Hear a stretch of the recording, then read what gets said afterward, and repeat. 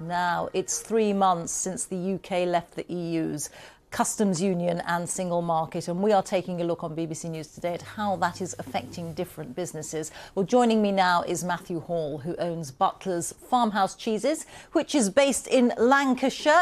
Good afternoon to you, Matthew.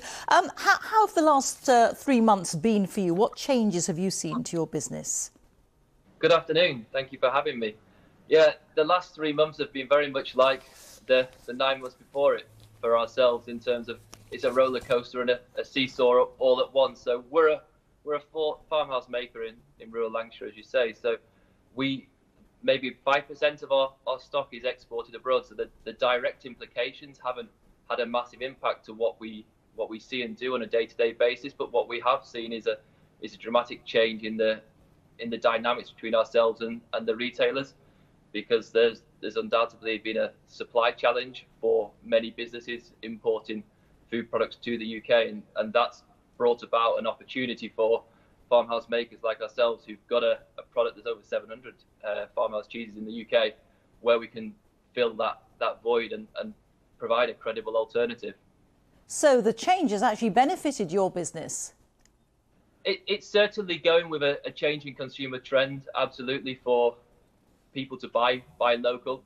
Product with purpose is a big trend that we're seeing at the moment, and I think the changes we've seen with Brexit have played into that trend a little bit, with people looking to try and get some security over supply. And there's no reason why a brie, for example, has to be bought from France. There is a whole plethora of great soft cheeses made here in the UK. So we are seeing an opportunity to play into here. Yes, absolutely. You said when you started off that the last 3 months had been a roller coaster like the previous 9 months. You make it sound as if COVID has also played its part. It has, absolutely. I think it's really important for me at this moment to give a shout out to our people, because it's been a massive year for us, and our business is built on product and people.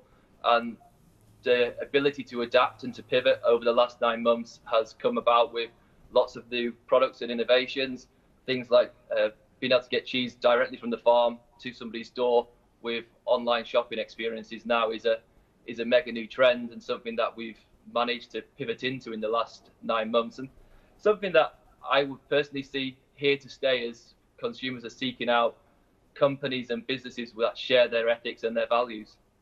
So that's so interesting. Actually, letterbox deliveries of cheeses. Absolutely, yes. So we're kind of making it here on the farm. We're portioning it up. We're putting it in a nice, neat little box, and it's going straight through somebody's door. And the ability, as retail becomes a little bit more mainstream, and consumers are looking for those special and different products, they're coming online.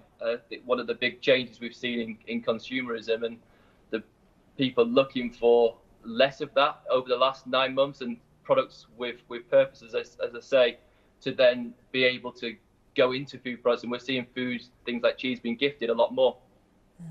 So clearly there have been changes in this last year. Do you foresee more changes down the line?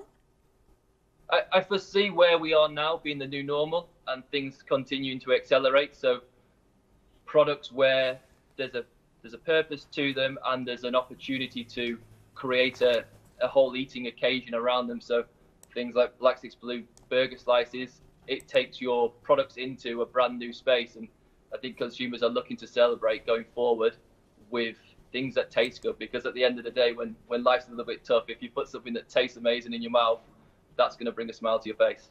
Indeed it is. Very nice to talk to you. Thank you so much. That's Matthew Hall, who owns Butlers Farmhouse Cheeses in Lancashire. Thank you.